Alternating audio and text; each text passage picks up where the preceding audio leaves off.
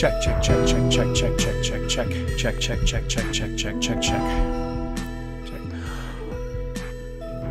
Okay, gang, welcome back. This is going to be our second lecture. So this is lecture B, or lecture 2, dealing with chromosomes and DNA, and we're just going to kind of pick up where I left off last time.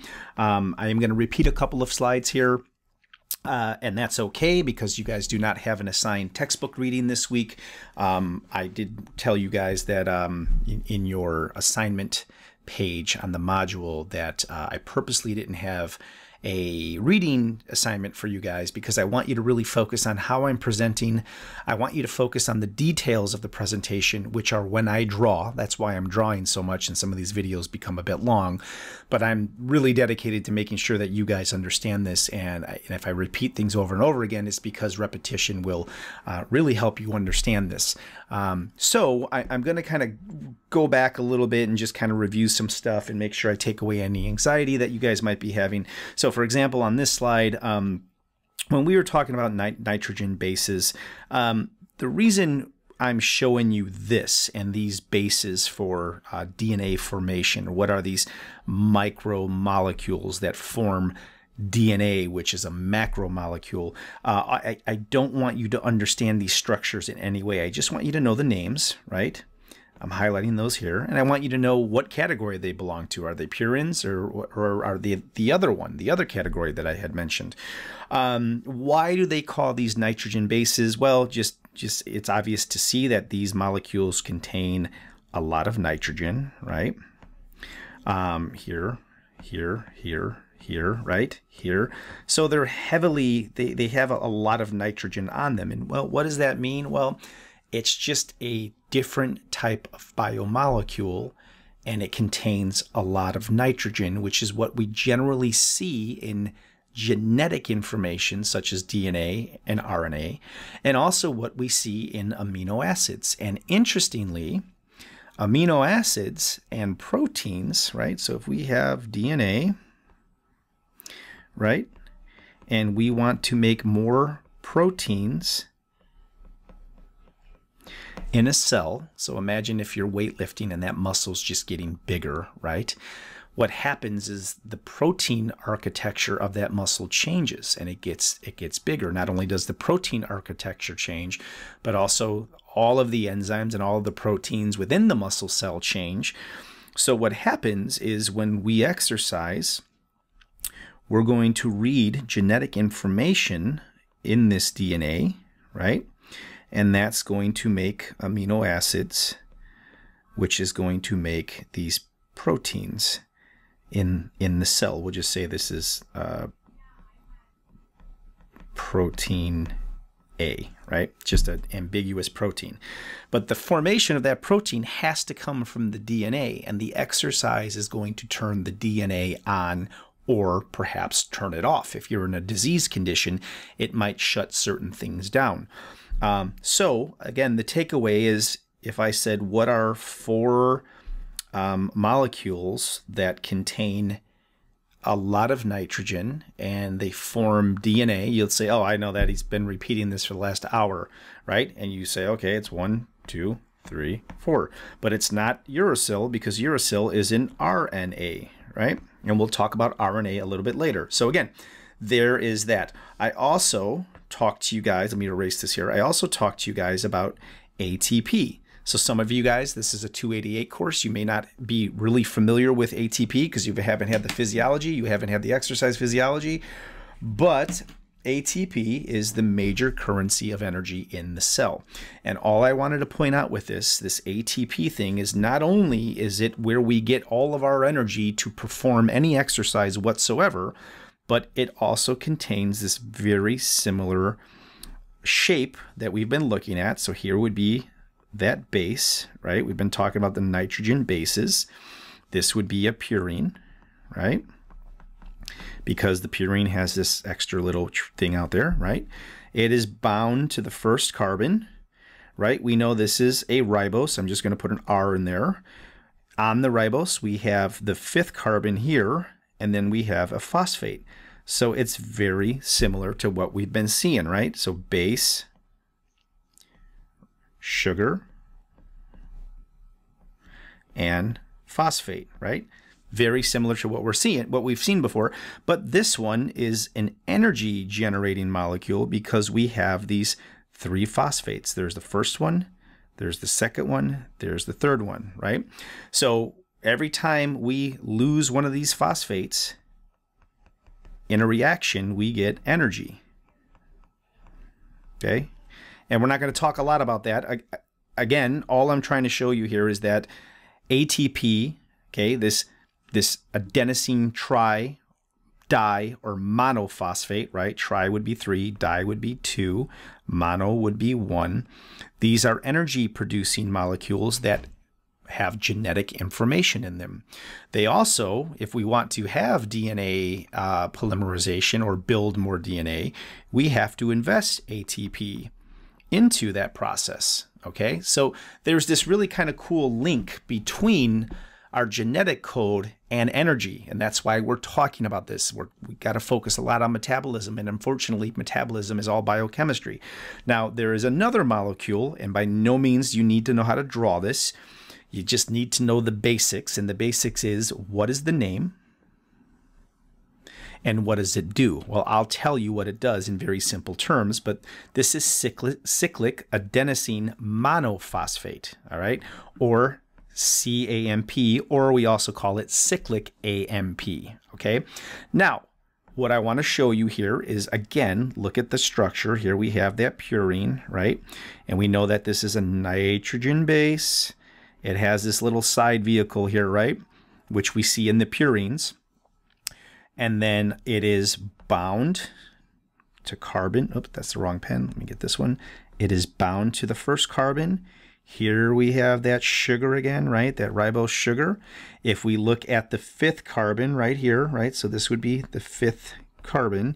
You can see what's bound to it. Oh, another phosphate. So we have the same thing here. Base, right? Sugar. Okay, 5th carbon. What's on the 5th carbon? Phosphate, right? And this, I'll just put R for ribose, right? So we see that same kind of pattern here again. And cyclic AMP is what we call a secondary messenger. And a secondary messenger plays a really important role in regulating. Here's what I need you to pay attention to. If I ask you on a quiz or an exam, what does cyclic AMP do? You would say it regulates glucose and lipid metabolism, and that's all you really need to know right now. Cyclic AMP has a lot of effects in the brain as well, but it also does some things with neurotransmitters.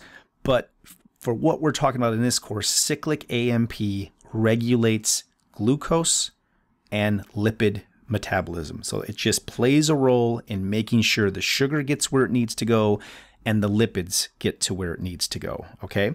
And I have a picture here, and by no means do you have to memorize this picture. Let me just clean this up for you and show you what cyclic AMP does. Well, I've identified it. Here it is with this green arrow, and I'll put it right here. So here's CAMP, cyclic AMP, or cyclic adenosine monophosphate, and it plays a role in regulating glycogen. It plays a role in regulating glycogen use and glycogen storage. Okay, that's all you need to know right here, is that cyclic AMP plays a role in energy regulation. That's it. We're not focusing on what it does right now. We just know that it has a very, very similar composition as the nucleotides that we've been talking about. So ATP produces energy, and cyclic AMP regulates. I'm just going to put R for regulates energy, which means it tells the energy where to go and how much of it is needed, okay? And that's it. So if I asked you what's the difference between cyclic AMP and ATP, you would say, okay, one is used for energy and the other is used to regulate energy, thereby telling it where to go and how much of it to be used. And that's it. See, even though these slides seem a bit complicated, we're not really going that deep into them. Okay, so let's move on to the next slide. So the next few slides are going to really kind of just be repetitive because I had done that drawing for you guys talking about how nucleotides basically form. And I'm going to have another drawing for you that's going to give you a little more details about that, but it's not super important for this class. We're not really talking about how the formation occurs, but I did show you that with the Legos, okay? Just to give you a visual, just in case you didn't understand some of this stuff. So this is very similar to what I had already drawn for you. And when you see words like this, fancy words like reaction or esterification, that's just a fancy word for reaction, okay? And you don't need to know what that is. This is from a textbook that I used to get this information together, and you really don't need to understand this stuff because it's showing you the same picture that I've already shown you, right? We have the base, there's two different types of nitrogen bases here. That binds to the first carbon, that binds to the first carbon. Look at what's happening over here, right? We have the fifth carbon, and we have phosphates that are binding to the fifth carbon.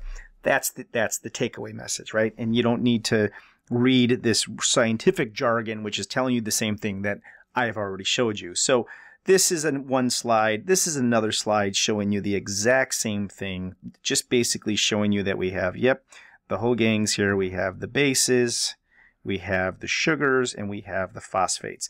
Now, the reason I have this there is just you don't have a textbook reading. So if these slides, just seeing them different ways, just kind of help burn this to memory, then so be it. But we're also going to start talking about what is truly a nucleotide, because when I started the first lecture, I really didn't go into the definition of what the nucleotide was. We did talk about the micromolecules, which were the nitrogen bases, right? The adenine and the cytosine and that, the guanine, right? The nitrogen bases, here they are right here. But what truly what a nucleotide is it's the combination of these three pieces. And there's another major distinction I want to make here, and I just didn't want to confuse you guys early on, but this is something that is very important. When we're talking about DNA versus RNA, okay, here's where I need you guys to make another distinction, okay? I have been referring to that sugar as only ribose, okay? Now, we do have ribose in both of DNA and RNA, but DNA is going to have a different type of ribose. So I wanted to burn ribose into your brains, and I think we had done that.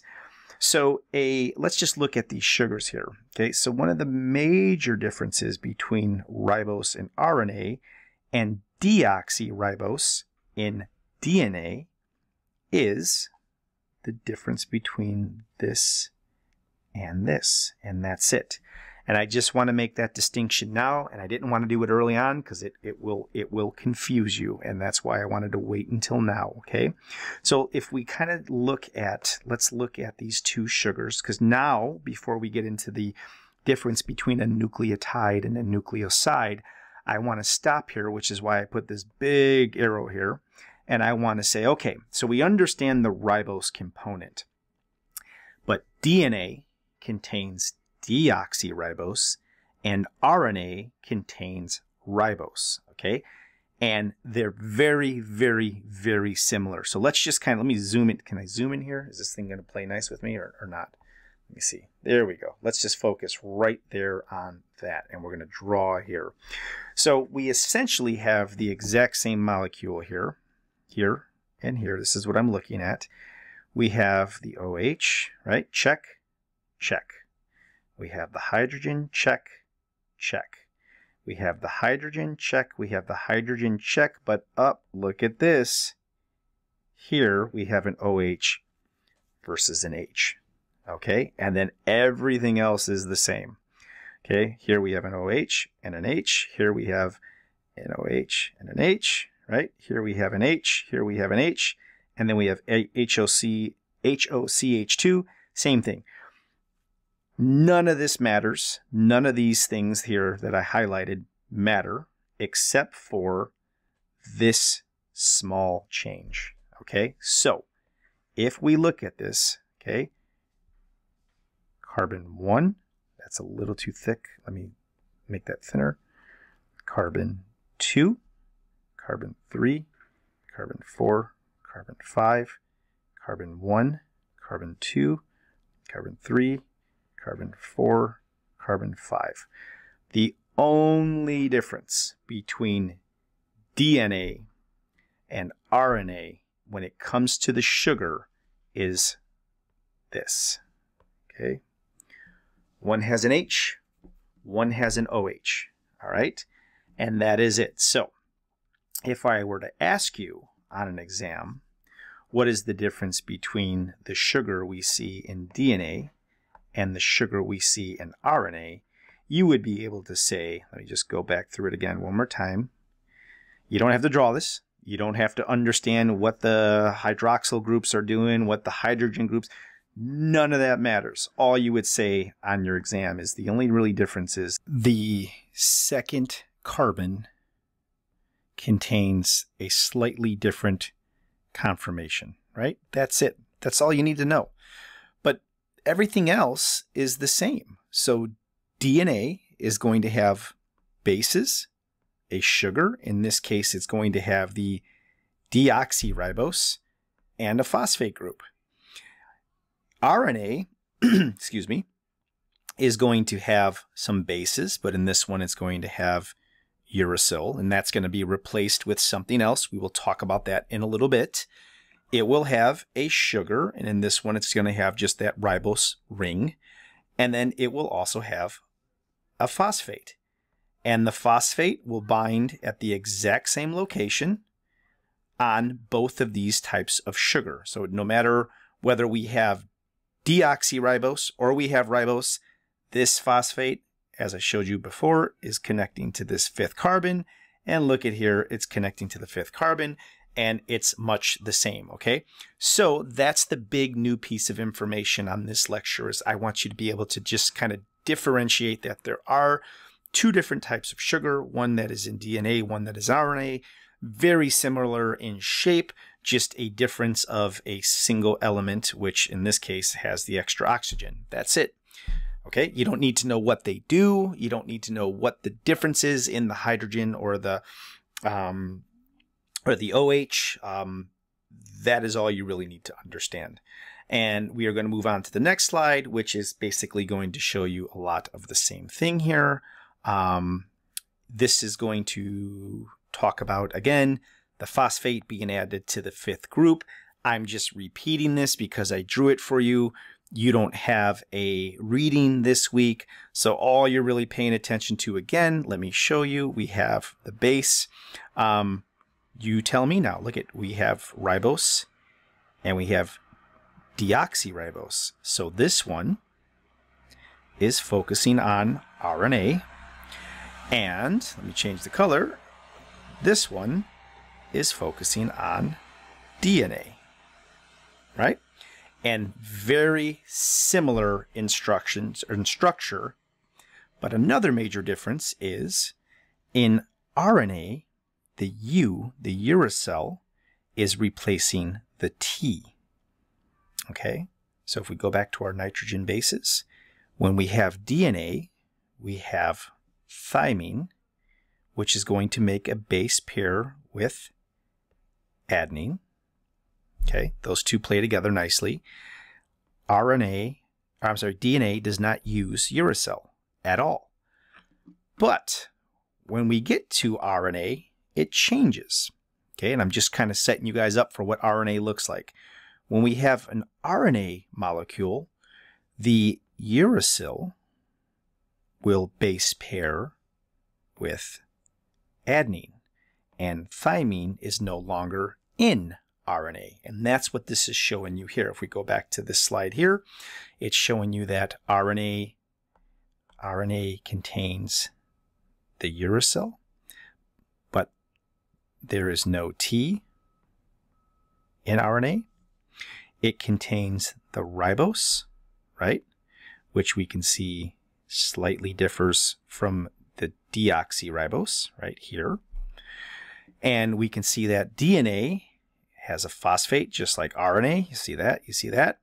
It has this sugar ring, right? But it has a slightly different conformation on that second carbon. And it does not have a uracil. It has a T. So DNA has no uracil. This will all make sense when we start talking about transcription and translation. I'm just setting up the pieces for you right now, okay? So if you want to really kind of look at and examine the differences between RNA and DNA, now that we understand that the sugars are slightly different and the bases can be slightly different, this would be an important slide to help you for some quiz questions or some test questions, okay?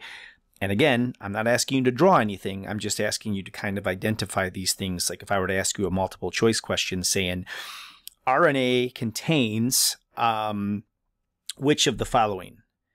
And let's say I said adenine, guanine, and uracil. You would circle uracil and say, okay, it contains that one. So I'm just trying to get the basics that you can understand right now. Okay, so that's it. And again, we're just kind of repeating some information. So now we're going to also talk about something called a nucleoside. And a nucleoside, if you're looking at this should be very familiar to you at this point because I've been burning it into your brains.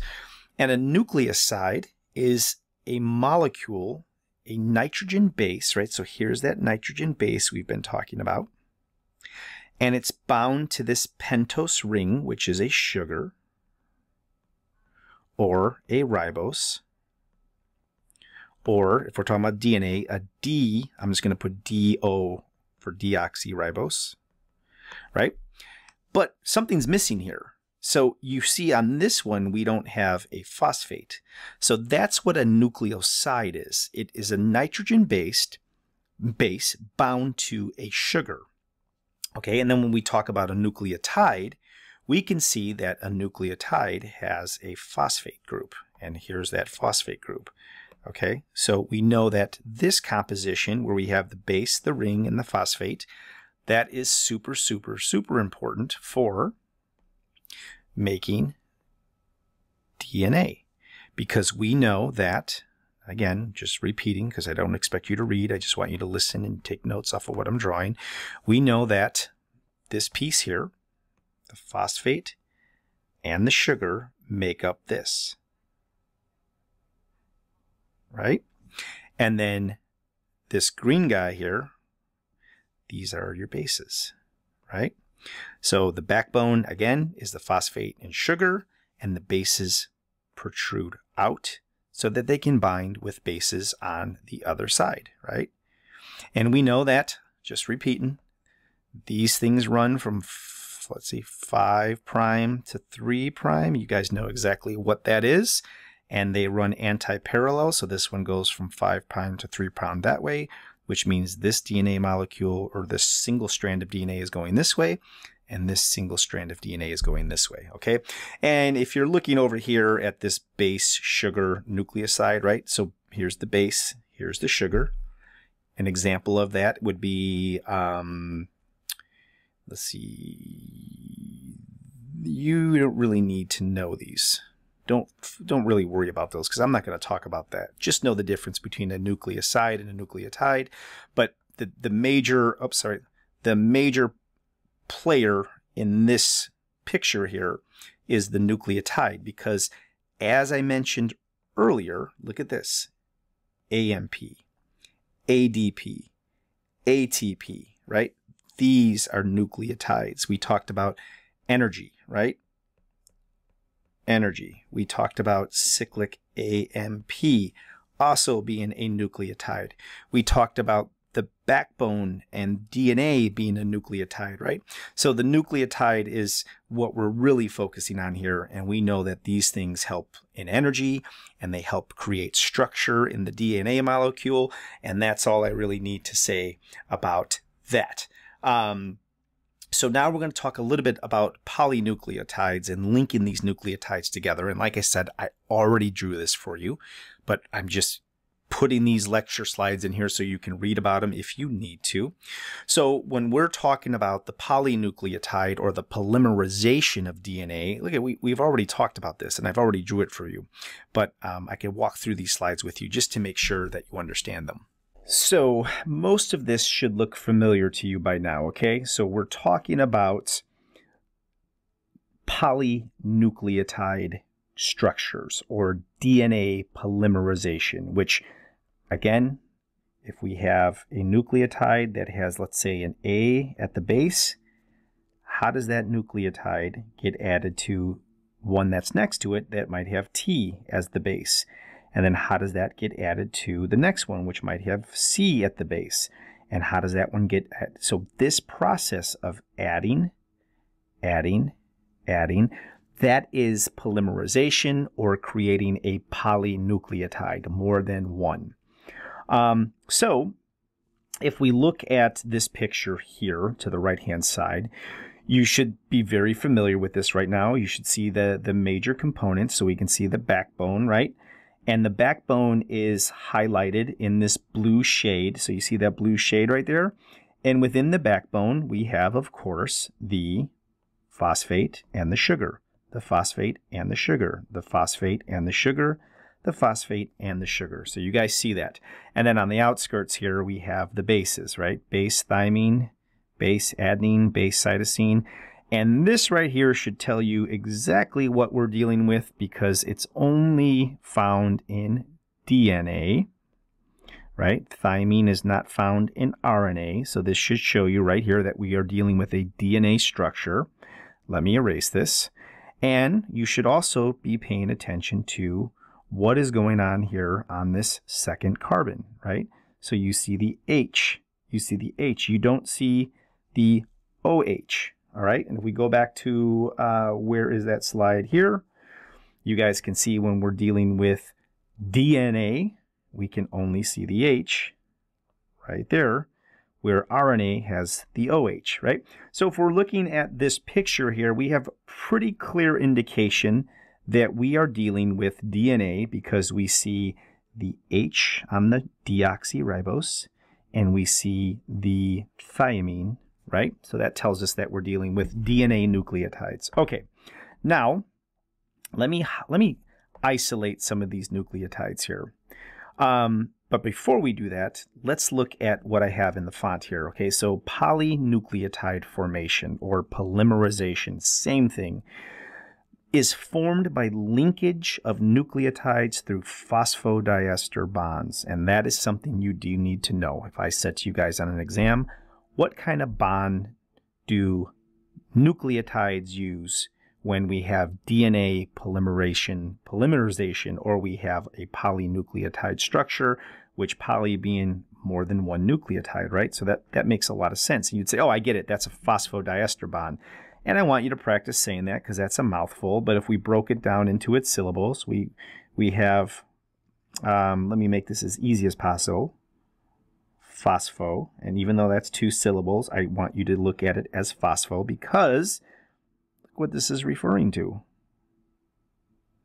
Phosphate. That's why it's phospho. That's why I've been showing you guys P.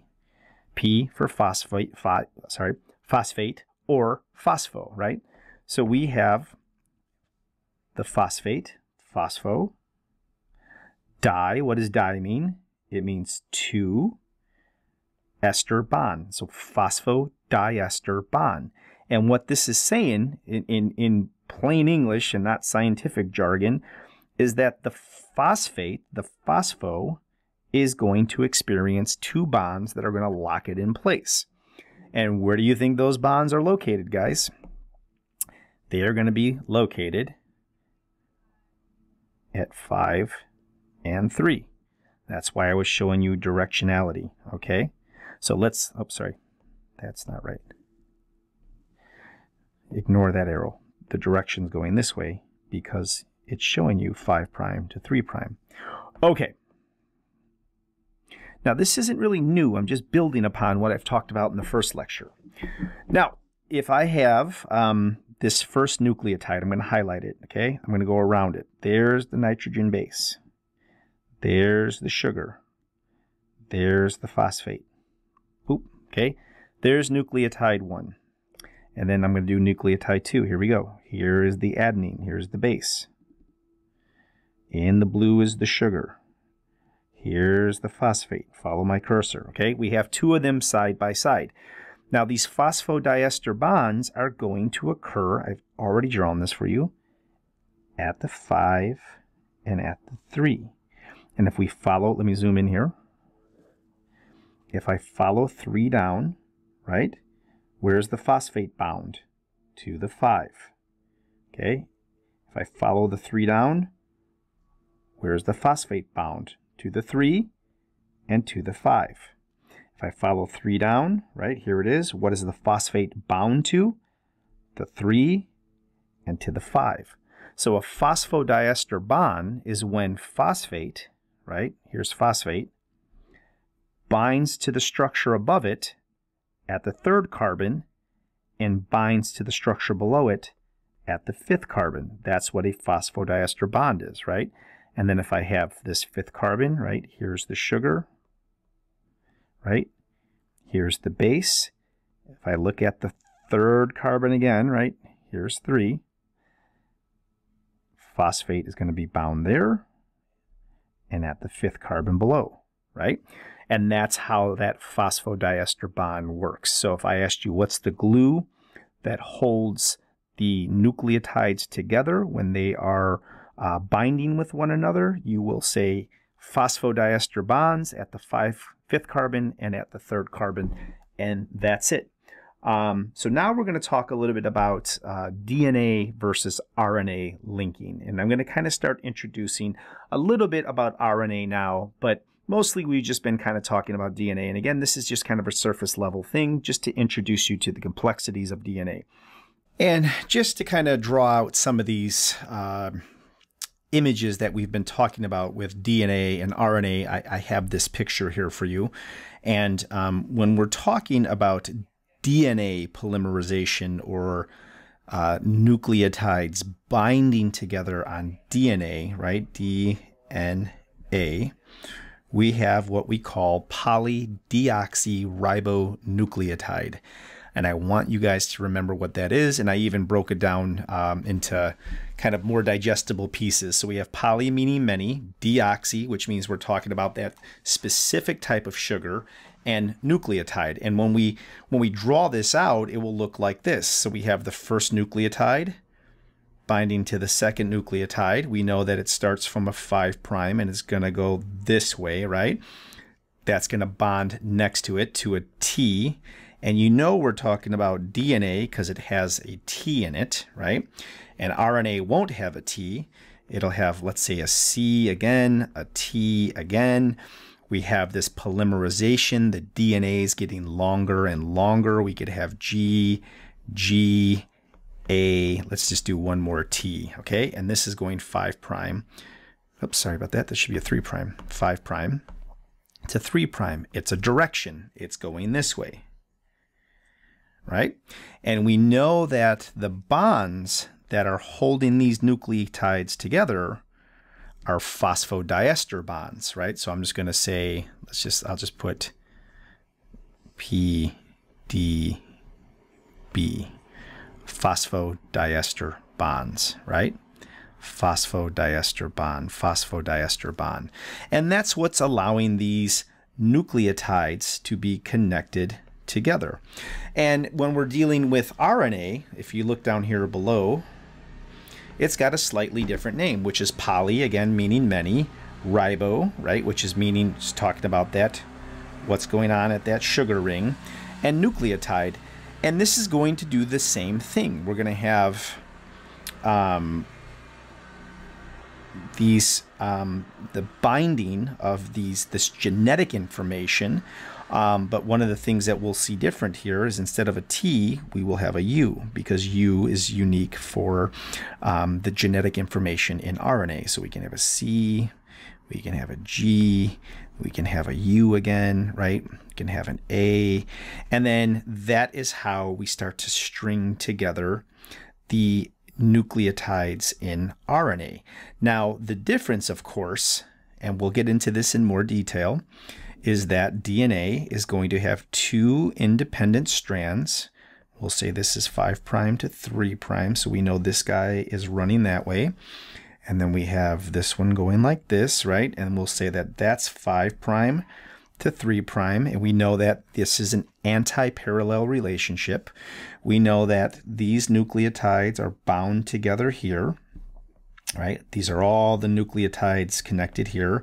We know that the sugar and the phosphate are making this background, and we know that we have these nitrogen bases popping out this way, and they're communicating to the same with the same kind of backbone here, and we have these nitrogen bases popping out here, and we have these base pairs that, you know, as I said before, A and T like to hang out, C and G like to hang out, right?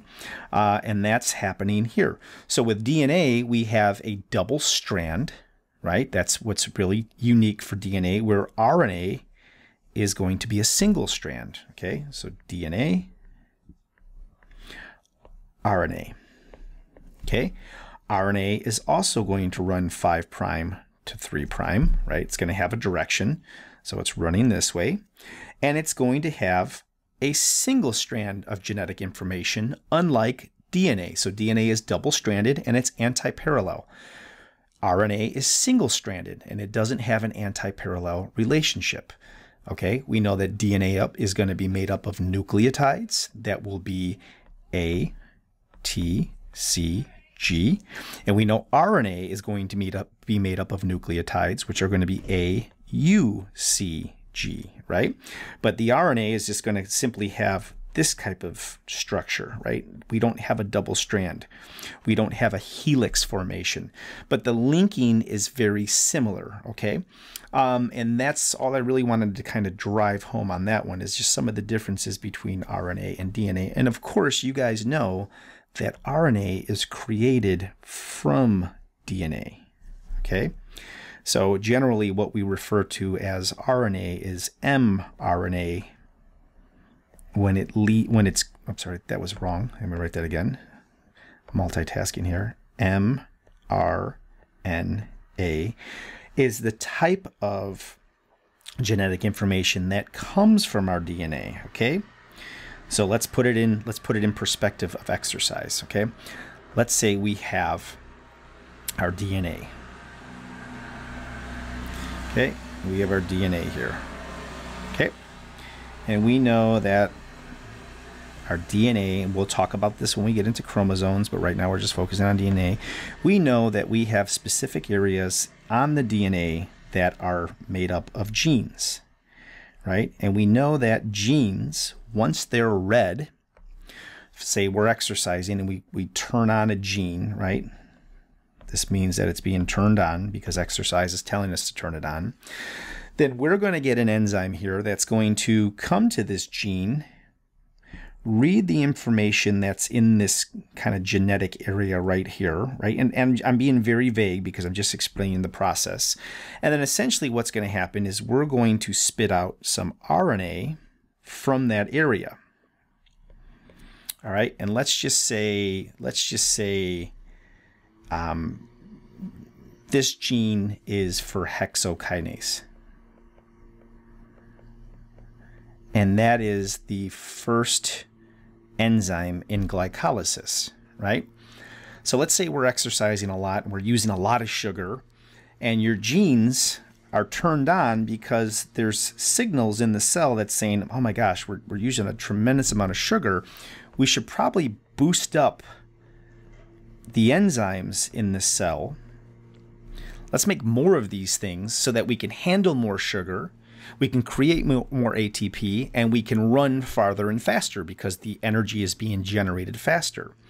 So what's going to happen is the cell's going to tell the DNA to, hey, we're getting killed here in this glycolysis process. We need more of this hexokinase. We need you to make more. So the gene is going to turn on, and it's going to start producing RNA, which will eventually be turned into a protein. And in this case, that protein is hexokinase, right? And that protein is then going to go inside of the cell and help in making more energy. And if you don't know what hexokinase is, it's okay. I'm just showing you a basic of the relationship right now, okay? So when we're talking about DNA, we're talking about genes that are going to produce more proteins that will ultimately help us in our desired goal for exercise. So that's just kind of putting all that together. So RNA is going to be directly related to DNA. And whatever the stimulus of exercise is, let's say we're running long distances versus sprinting. Long distances, if we're exercising for a long time with long distances, that might turn on a gene over here, right? In this particular part of the DNA. And because we're exercising so much in that capacity, this gene is going to be like, hey, what's going on here? Something's happening with the metabolism. We need to create, let's say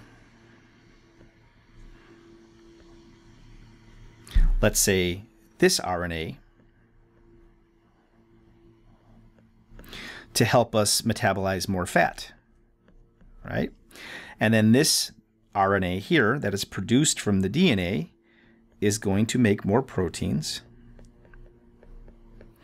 to help increase the use of fat, to increase ATP and energy. So that's kind of how this is all going to kind of working together. But I'm showing you the DNA structure first so that we can understand how those genes are going to turn on and how they're going to produce RNA, okay? So just to simplify it, if you guys don't know this, we have DNA. DNA is going to be read in a process called transcription. That DNA is then going to make RNA.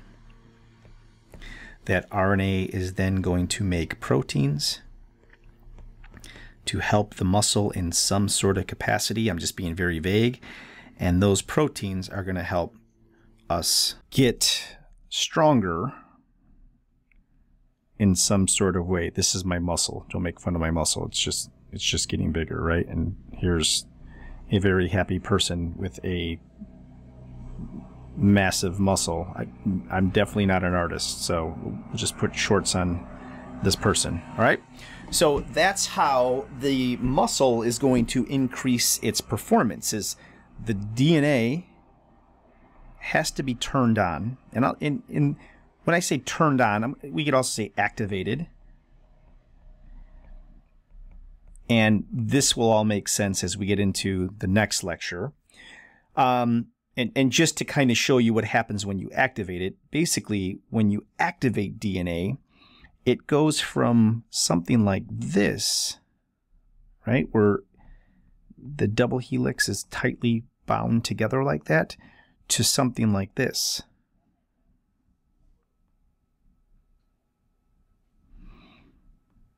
Okay, and you can see how it's been broken here, and the nucleotides are no longer bound to their base pairs, right? We talked about the Legos here that are binding these nucleotides together. Well, those bonds are broken, and the genetic information in a gene is basically split open like this so that we can read this genetic material here, right? So we can read what this DNA is basically designed to produce. So this might produce a certain enzyme, right? This might produce a receptor on the cell somewhere. This might produce a structural protein, right? So if we want to put more of something in the skeletal muscle to make it perform better, it has to come from the DNA. And the DNA will turn that message into RNA, and then RNA will then create the protein that is somehow going to help the muscle, which will help performance. So let's switch back over to the slides. Okay, so on this next slide, it's just kind of another slide that was talking about the ATP. It's not really important since I already kind of went over all that. We did talk about this anti-parallel piece. See, this is why I'm drawing things for you. So then when you come to these slides, you're like, oh, it makes sense. And if you wanted, let's just look at this.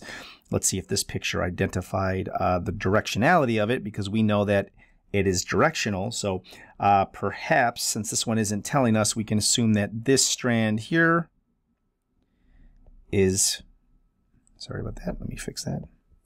This strand here is 5 to 3, right? And this strand here is 5 to 3. And if you pay attention to this and this, they're opposite, which means they're going in opposite directions, as I've indicated here by the arrows. This and this tell you that they're going in opposite direction. And when I talked about those Legos in between the base pairs, we are now talking about hydrogen bonds. Okay, so that's the Legos between the T and A, and between the C and the G, and between the T and the A, and the T and the A. Okay, so we have here, here, here, phosphodiester bonds, and in the middle we have hydrogen bonds. Okay, so those are two things that you need to know. I already talked about the phosphodiester bonds and hydrogen bonds. You guys should all be very familiar with those. That's basic science from high school, but that's what's connecting these together. And as I showed you on just that last picture where I drew, let me just zoom out and kind of draw it again. When I showed you guys that when a piece of genetic information needs to be read, we see that the strands of DNA separate like this, right? And if they separate like that, right, here's the two sides, here's the two sides, here's the two sides. When they separate like that and we have nucleotides exposed here and here, what happens are the hydrogen bonds between the nucleotides are broken, okay? So that's my broken sign, right? So those bonds are no longer bonding the base pairs together. Now, what's interesting is if we talk about the phosphodiester bonds, right, which I told you are in here, those are super, super, super strong. But when we're talking about these hydrogen bonds, those are fairly weak bonds, and that's purposeful because we want this to be able to be split open so that we can read the genetic information here, because these sequences will basically transcribe for some genetic piece of information. If we look at the next slide, again, talking about the anti-parallel thing, you guys can look at that. It's just another picture. You guys should be very familiar with this now. Again, by no means do you have to remember how to draw that. This is just talking about the parallel and anti-parallel function. And let's move to the next slide. All right, guys. So on this slide, and let me assure you, we are almost done. I'm just, we got a couple more slides here, and I'm just going to kind of draw a few more pictures for you just to make sure that we understand how this DNA, nucleotides, backbone, micromolecules being turned into macromolecules, just kind of how all this kind of plays together. So here I have a couple of definitions for you. And I'll draw some of these things out as well. So if you're confused at all, we can talk about it. So the first one I'm going to talk about is the genome. And the genome is, you guys should all be aware of what this is. It's the complete set of genetic information in an organism's DNA. And generally the genome, I'm just going to draw this just to be generic. We're talking about, if this is a cell, we're talking about all of that genetic information here in the nucleus. I'm just going to put an N for nucleus, right? All of our genetic information, our genetic fingerprint, we are genetic snowflakes. We all have very unique genetic information. It is all housed in the nucleus of the cell, and that would be what the genome is. It's the complete set of genetic information. Now, we also have something called a chromosome, and a chromosome is a single molecule of DNA. And these things can generally be circular or linear. So you've all seen pictures of chromosomes, and if you haven't, I have them right here. Look at that. So chromosomes can be, they can look like this, right? They could also That's one chromosome that could look like this, right? Where they kind of go in different directions. I'll show you how we can map chromosomes in a moment. But chromosomes can have many different shapes, and chromosomes are just essentially small pieces of genetic information that are also in the nuclei, right? So the genome is essentially all the chromosomes, and the chromosomes are just kind of individual pieces of genetic information. And then we have a gene. So what is a gene? So a gene is a section of DNA coding that will produce proteins. Okay, so genes, if I have a chromosome here, I'm going to draw this in pink. Here's my chromosome. Genes, let me do this. Pick that guy. Genes are kind of represented all over the chromosome. So there's different genes. And these genes, once we get access to them, they can produce proteins. And what kind of proteins can they produce? Well, for the sake of what we're talking about with exercise and physiology and performance, we're going to look at how these genes can be activated through exercise to start upregulating or producing more. Upregulation means producing more, where downregulation means producing less, more of these proteins that are going to help us with performance. Okay? And then we have karyotype or karyotyping, and this is just kind of a way that we can map out a person's genetic information. So we could literally take a snapshot of somebody's genetic information in a process we call karyotyping, and that's basically this right here. So we can obviously tell if you have XY or XX chromosomes. You can see down here. And then we can also look at the shape of individual chromosomes, and this is kind of showing you how they can be circular or linear or a combination of the two, right? So obviously we have 23 sets of chromosomes, and this would be karyotyping, and this would be how we actually can look at somebody's genetic information. And not only can we look at genetic information, we could also look at, sorry about that, what genes are on what chromosomes. And we can see what genes on these chromosomes are producing what type of proteins. And we see this a lot in cancer, right? We see that certain genes will turn on by themselves and they won't turn off. And they'll tell the cell to start doing certain things, maybe dividing and growing. We'll see in diabetes, certain genes will shut off. And when we have certain genes shutting off, that will impact metabolism in a very negative way.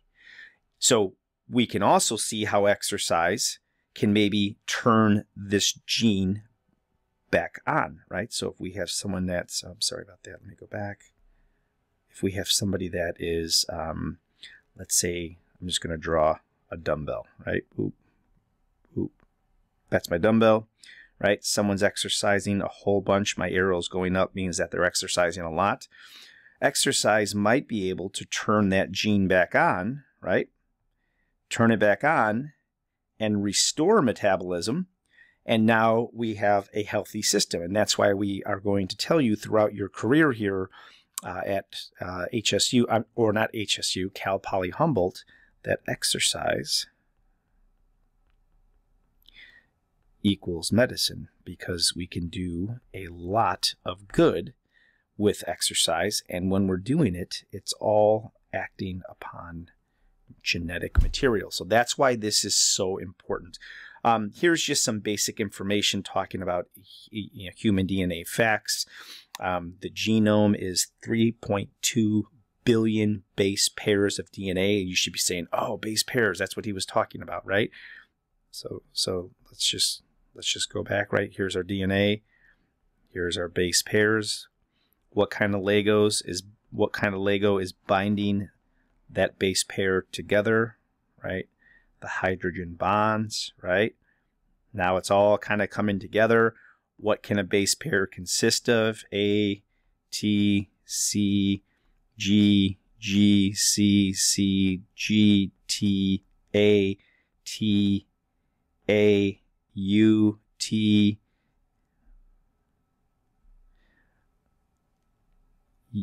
U, T. So I basically purposely made a mistake there, and hopefully you caught it. I want you to think about that for a second. If we're talking about DNA, and we're talking about these nitrogen bases, where was the mistake made? And I'll give you guys a second to think about that. You should be saying right here and right here, because T and U do not pair with each other. T pairs with A, and U is only found in what?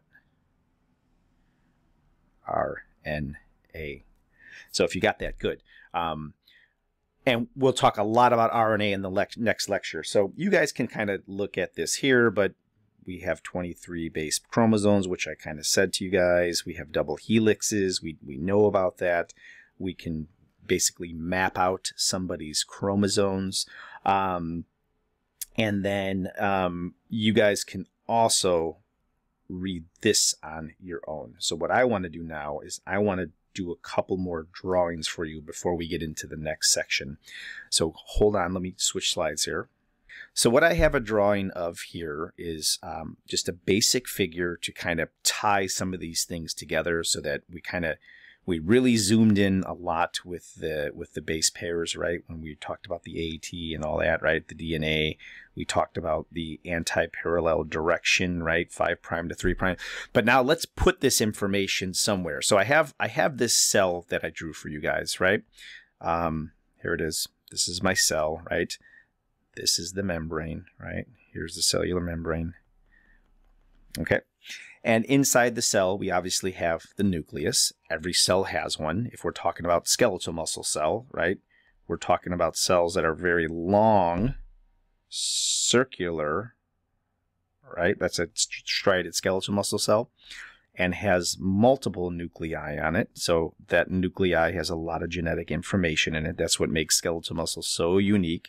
And, you know, skeletal muscle is also striated this way, right? So within these nuclei here, and here, and here, we have genetic information. So now let's just focus back on this circular cell here. So we know in the nucleus we have these things called chromosomes, right?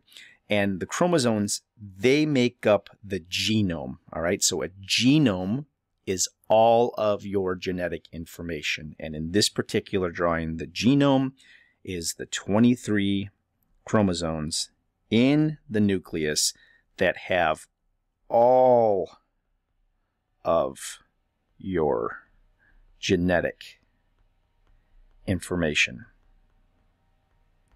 Okay, so all of the genetic information is in that region. Now, once we kind of zoom in on some of these chromosomes, which you can see I did that on this purple guy here. So here's just one chromosome, right? That chromosome is made up of very complex strands of DNA. So if we follow this out, you can start seeing here that we're seeing the helix, right? You're starting to see that familiar shape. We can see that, you know, this one might run this way and this one might run this way. And once we get over here to where I widen it right there, you can see that this is what we've been talking about, right? A, T, C, G, G, C, A, T, right? So that information that we've been talking about this last lecture here is all bound and raveled within these complex DNA strands, which make these chromosomes, right? So that's something I wanted to show you. I wanted to kind of show you where all that information is. And then also we have what we call the mitochondria, right? I'm just going to put mito, M-I-T-O.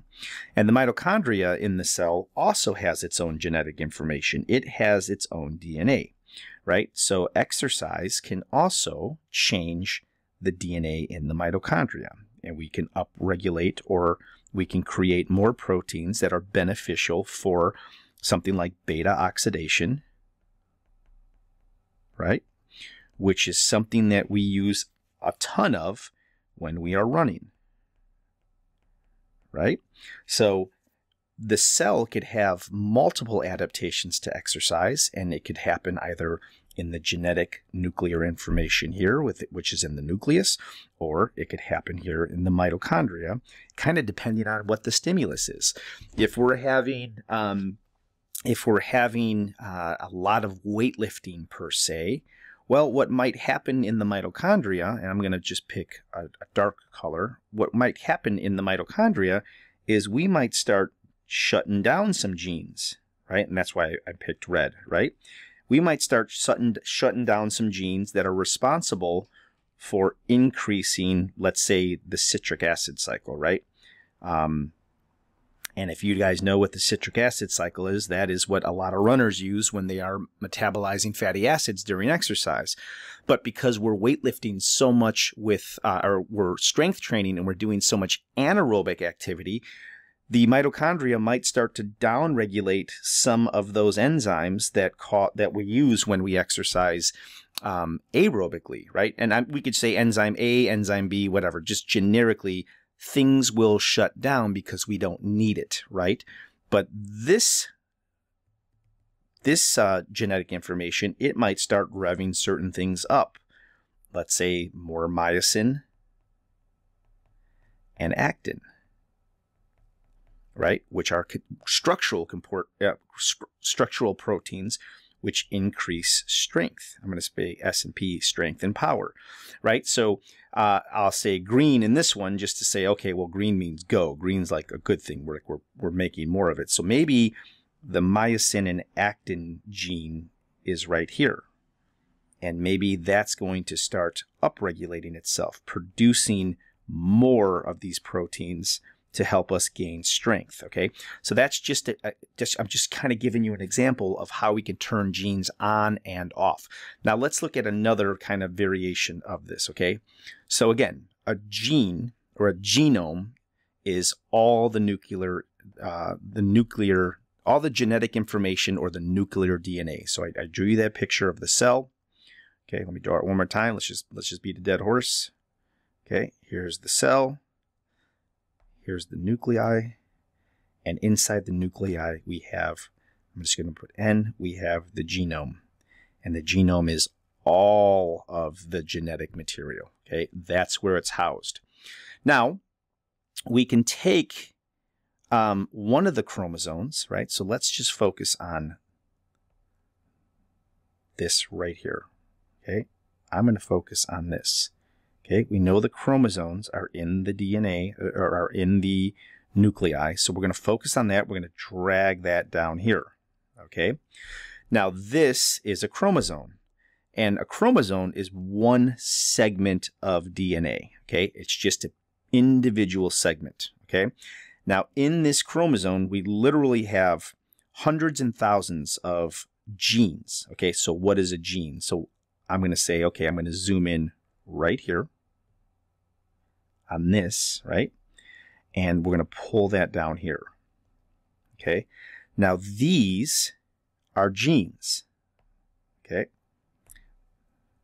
This is a gene. This is a gene. This is a gene. Okay. This is where we house the genetic information. Okay, we have exons and introns. I'm not going to talk about that on this lecture. I'll talk about that on another lecture. But right now I'm just trying to show you how this all fits within the big picture. Now you might be saying, okay, well, what is a gene? Well, I'm glad you asked. So let's focus on this gene right here. And let's go down like this and let's zoom in on what a gene looks like. And once we get to the gene, we start to see this. And here is where we get back to all of the lectures that we've had on the base pairs, the nitrogen bases, the backbone of phosphate and sugar, right? And we start talking about all the different Legos that we've been playing with, right? And that is what a gene looks like. So when I tell you guys that exercise, and whether we're training athletes, whether we're training people who are sick or morbidly obese, or we're training high-level Olympians, when we exercise, the first thing to change and to start adapting is this. Okay, and ultimately, this will change. Exercise will turn on a part of a chromosome, right here. That chromosome will have a bunch of different genes. We'll just say 1, 2, 3, right? If we focus on this one here, what happens now is this component of DNA will produce, let's just keep building on here, will produce a segment of RNA, and that RNA will start to create proteins.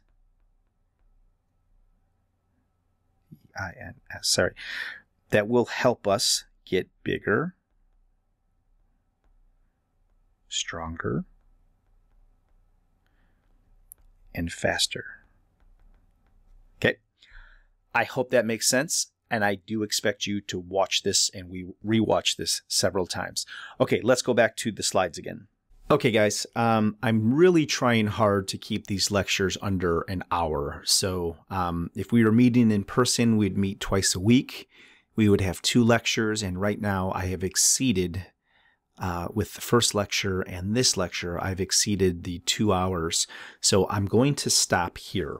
Of course, we have a couple more slides. Right now I'm on slide 30, and I'm Xing this out because this might be just a tad bit too difficult to explain this right now. So you're not responsible for this slide, nor are you responsible for this slide. So I'm going to start kind of punting some of these just because I do want to keep these things under an hour just to be fair to you guys. And I think the drawing is going to be very, very helpful. And it's also very necessary, but it's going to chew into some of the slides. And I'm okay with that. Slide 32 through slide 37, we will talk about, but I will actually, it kind of lays over nicely with next week's lecture. So I'm okay with kind of stopping at slide 29. I'm okay stopping there. And then the rest of them I'll pick up on. But the reason I did that drawing is because now you're going to start seeing some of these things, right? Like this, I was just talking about with you. So I'm kind of setting the stage up right now to kind of get into some of the nucleosomes and the histones, and talk about how DNA is organized and regulated. But we can cover all that next week. So I'm going to stop there. You guys definitely have your hands full, and I will see you guys very soon. So take care and have a great day.